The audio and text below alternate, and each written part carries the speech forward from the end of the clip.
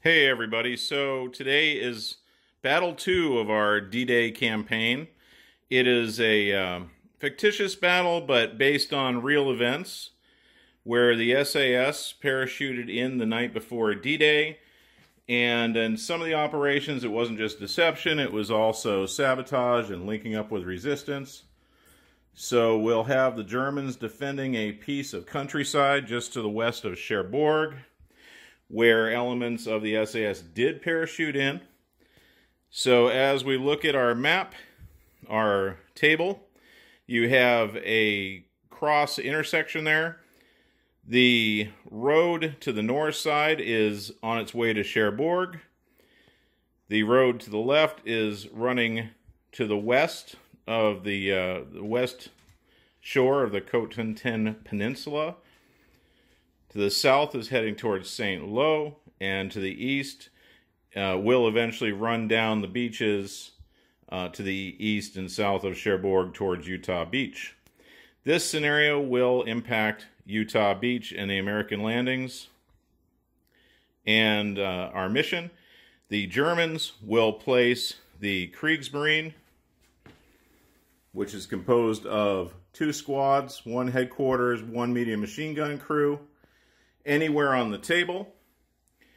Their job is just to secure the area, the bridges, the intersection, the telegraph lines, everything running through this area, the railroad tracks, prevent partisan attack.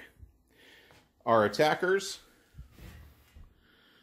are 3 SAS squads, 2 British, 1 French, and 2 partisan squads. All of these troops have improvised bombs. So the total British force is 5 dice. The Germans will also have a reserve element of an R-35 and a regular grenadier squad that come on to react. The total number of German dice is 6 dice. Alright, so we have our setup prior to turn 1. Herr Mark, my opponent. His dad was actually a German sailor in World War II who was pulled off of his E-boat towards the very end of the war, and he fought against the Russians as an infantryman after some quick training. I didn't know that until I gave Mark these troops.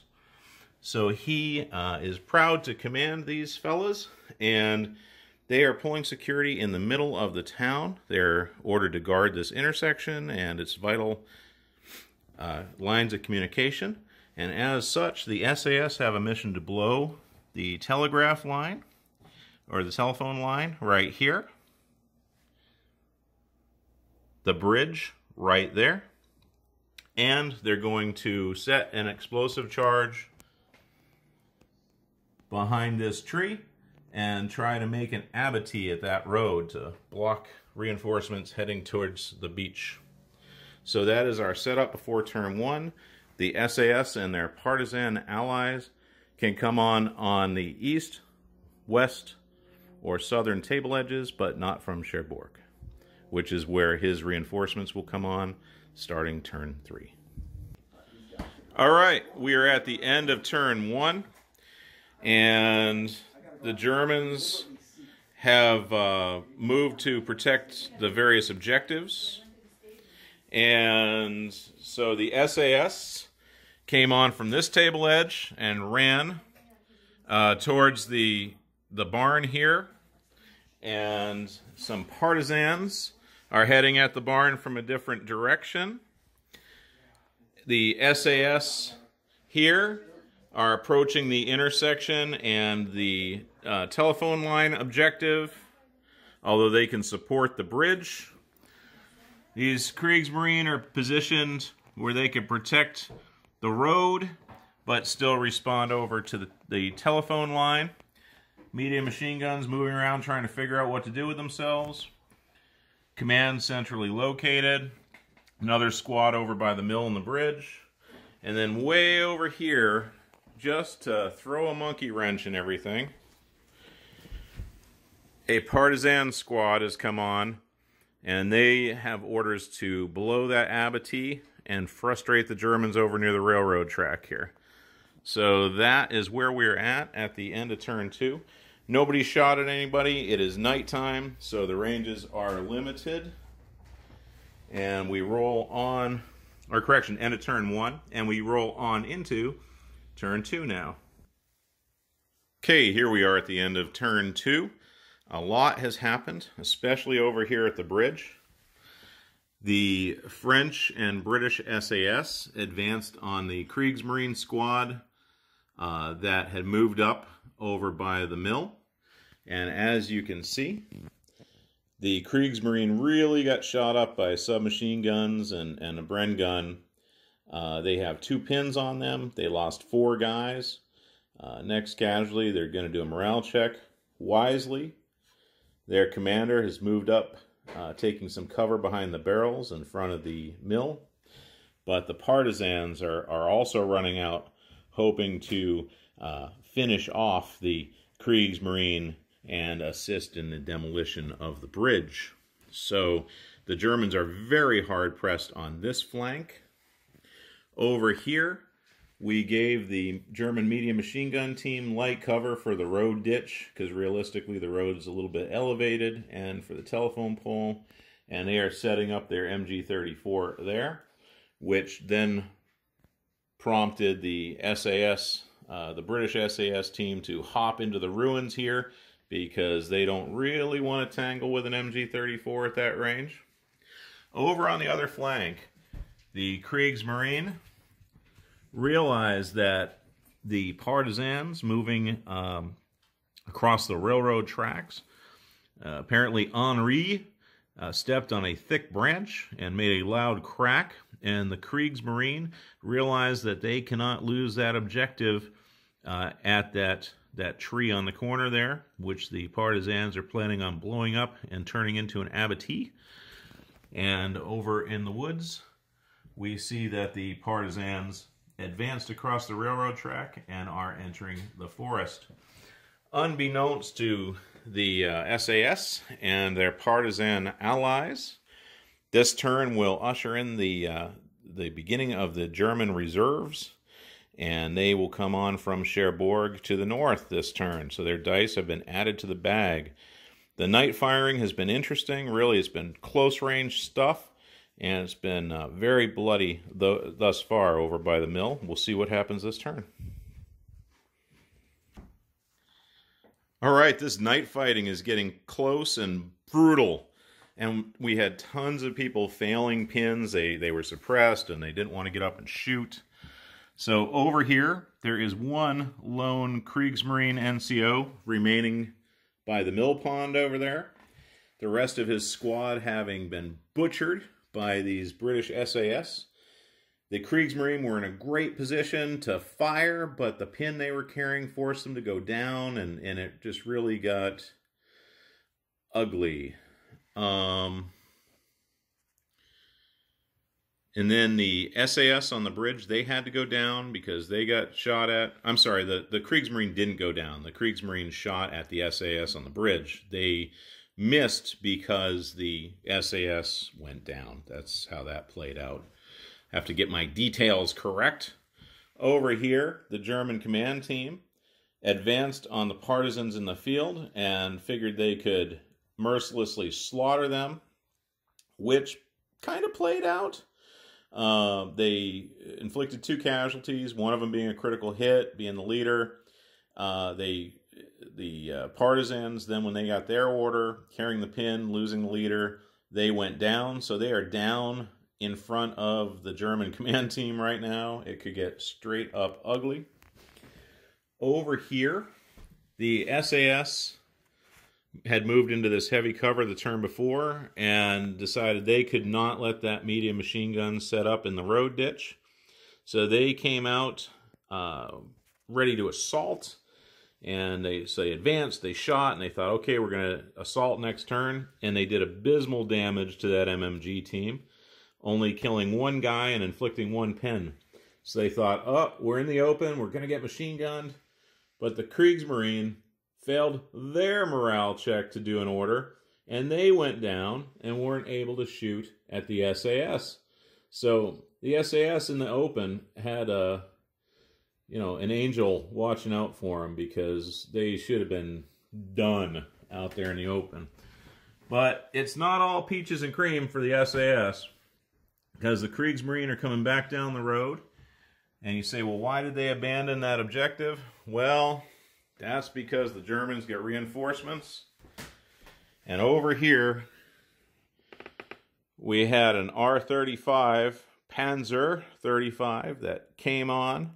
And they've machine gunned these partisans, and they're going to probably finish up their work in the next turn. The partisans took the pin, couldn't do an order. They went down because of that pin, and they're in a precarious position. Over here on the road, a regular German Grenadier squad has come on from Cherbourg, and they are advancing down the road toward the intersection where they hope to eradicate the SAS raiders. So that is it for turn 3, rolling into turn 4. Okay, end of turn 4, the map looks really differently. So the medium machine gun still cannot get its act together. Herr Mark's dice have been wretched this game. Am I wrong on that, Mark? You're absolutely correct. Painful. Painful. Horrible dice. The SAS, who were in the road and should have been dead meat, survived again. And with the night fighting rules, the troops that moved up, the Kriegsmarine squad that was walking down the road, came around the corner, moved up with these fellas, tried to shoot at the SAS in the road, but couldn't see them. There were no muzzle blast markers or anything on them, and they just didn't hit what they were shooting at. They shot at shadows. The SAS, so close to the enemy, they felt, okay, now's the time to charge forward. They charged forward, they knocked that squad out, and then repositioned back 2 inches, and they're considering their next turn moves and how to take out the command and MMG squad, remembering that they're still standing in the open, and if it's a gray dice, it could get ugly quickly.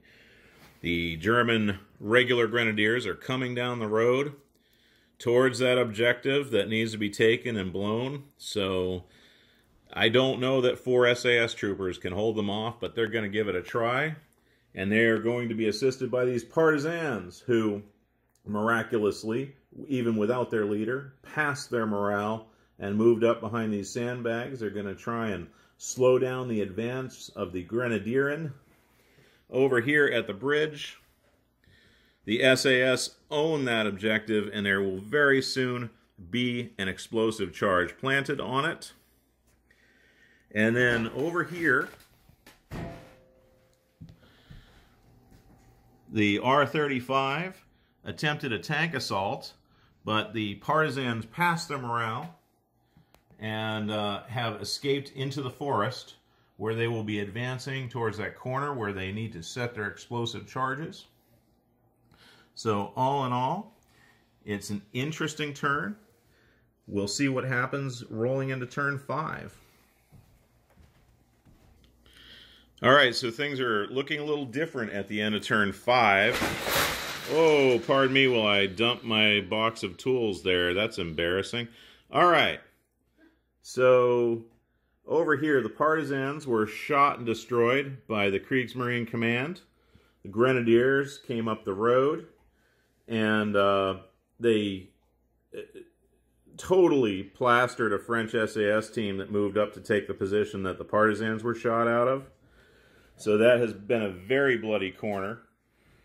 Over here, this SAS team went down to try and survive some fire from the Kriegsmarine MMG team. It was a good thing they did, because there were quite a few that would have been hits had they not gone down. Over here, the British SAS team has planted their explosive charge, and that objective will be won. It will be going up in smoke. Over on the flank, the partisans over by the woods have gone down in the woods just to keep this tank busy and parked by the tree they were going to blow. So, that is where we're at the end of turn 5. Now apparently I have a little bit of a mess to pick up as I dropped my token box all over the floor. And then we'll move on to turn 6. So it's definitely a bloody turn, turn 5. Hopefully the SAS can pull it out and blow not only the bridge, but the telephone lines. We'll see what happens. All right, at the end of turn 6, we have a bloody intersection. This two-man SAS team went down when fired upon last turn and could not get themselves moving this turn. So they remained down and pinned, and they took some casualties by the Grenadieren, who moved up, and that objective at the telephone line is going to remain safe, unfortunately. Over here, the German command team wiped out the partisans that took cover behind that barricade. In the previous turn, French SAS moved up, took that position, got hurt really badly. So the better part of valor was for the remaining SAS NCO to run off. So he's run off this way, and he's going to melt into the countryside. Over here, the demolition charges have gone off, and the British SAS made a run for it and will continue off the table because they need to live to fight another day and raise their partisan friends. Over on the other flank, you see the R-35 parked at the road at the other objective. The partisans are in the forest, and they are not going anywhere near that tank, so the road will remain clear of obstacles. So all in all, it was a good turn for the Germans, not a great turn for the British. The battle is a draw. Our victory conditions were, if one objective were blown up, it would be a draw. If two objectives were blown up, it would be a British victory. And if no objectives were blown up, then it would be a German victory. And so, going into it, I wasn't sure that it was too hard on the British, but honestly, they weren't able to make the kind of advances that I had thought possible when planning the scenario, and I'm glad for that. So it was a good, challenging game, and because it's a draw, the American landings at Utah are not adjusted by any advantage for them or for the Germans at this point. So that American sector has zero change from the base forces at this time, but we have many more scenarios to do with the airborne, etc. Our next scenarios will probably be an American airborne Pathfinder scenario, and then it's on to Pegasus Bridge. So stay tuned.